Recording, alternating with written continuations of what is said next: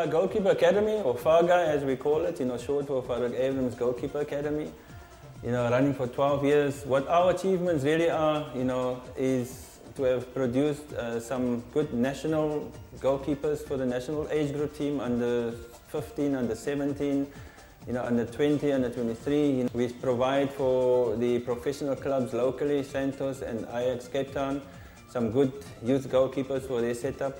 And then apart from Farouk Abrams, I'm currently running the only goalkeeper academy in Africa. Over the years, I've worked with 99.9% of goalkeepers that made it to Bafana ranks, the senior and junior national teams, amongst them Hans Vonk, Andre Arendse, Emile Baron, Calvin Marlin, Wayne Roberts, Munib Josephs, and the list can go on and on. I'm proud that a lot of them, if not all of them, have come through my hands at some stage.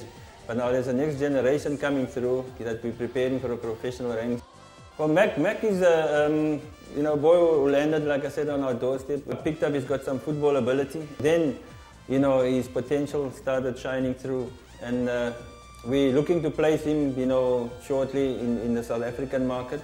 Europe is also where he can land up because he's got that charisma that I think, a lot of, especially in the French league, they like players from Africa with the charisma that he's got. So that's a possibility. Mac, the hunger to succeed is what is driving him. I think that's his main attribute, is that he's got the ability to rise above the expectations now. Because everybody looked at Mac when he came in and saw the scrawny little kid, and he's proven people wrong, and I like that. I like the characteristics that's shining through now.